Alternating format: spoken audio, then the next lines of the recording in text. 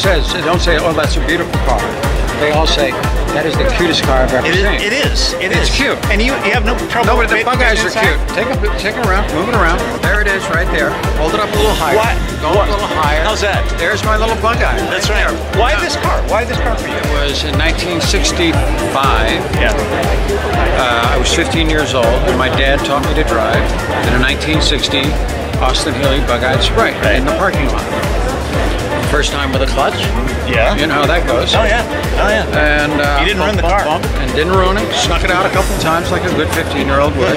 Never hit anything. I was very proud of myself. Never got caught. Right. Right. And then on my 16th birthday, I'm so excited. We're just doing one. Okay. Kendall. Sophia. And 16th birthday, I come home after getting my driver's license. So excited. Yeah. I could finally drive the bug eye on the street. Wasn't in the garage. Oh. I go to my dad. Dad, where's the bug eye? Yeah. Dad goes, I sold it this morning. I cried. Oh yeah. So for 50 years, I've wanted a bug-eyed Sprite. Damn it. Yeah. And I'm gonna get eventually. And you deserve it. Eventually, I'm gonna get one. So